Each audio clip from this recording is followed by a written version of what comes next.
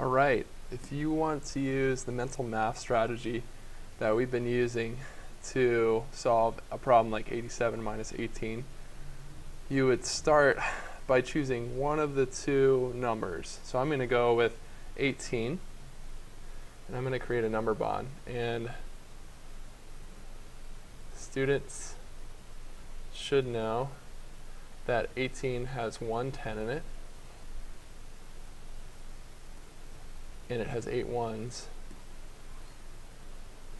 So we would say that part, or 8 ones, plus the part of 110, or 10, equals the whole of 18.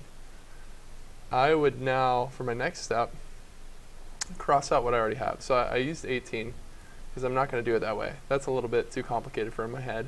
So I'm going to also cross it out of my number bond. My next step is to rewrite the problem. Oops. Let me see if I can undo that real quick.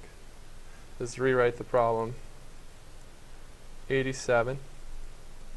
But this time I'm going to subtract 10 instead of trying to do 18, because 87 minus 10 in my head is a lot easier. And of course, as before, I'm going to cross out the 10 so that I know that I used it.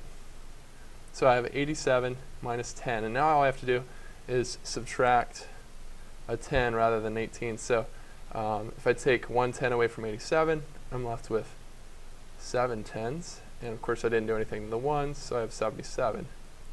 And I'm also going to make sure I cross out the 10 because I used it in my number bond and I used it here.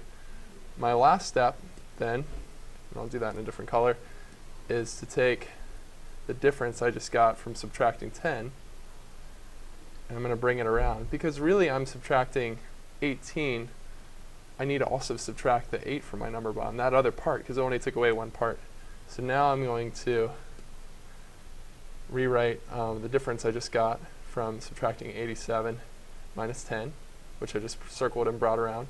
That's where the green arrow is showing. And now I'm going to write 77 minus, and my last part for my number bond is 8. So I'm going to write 77 minus 8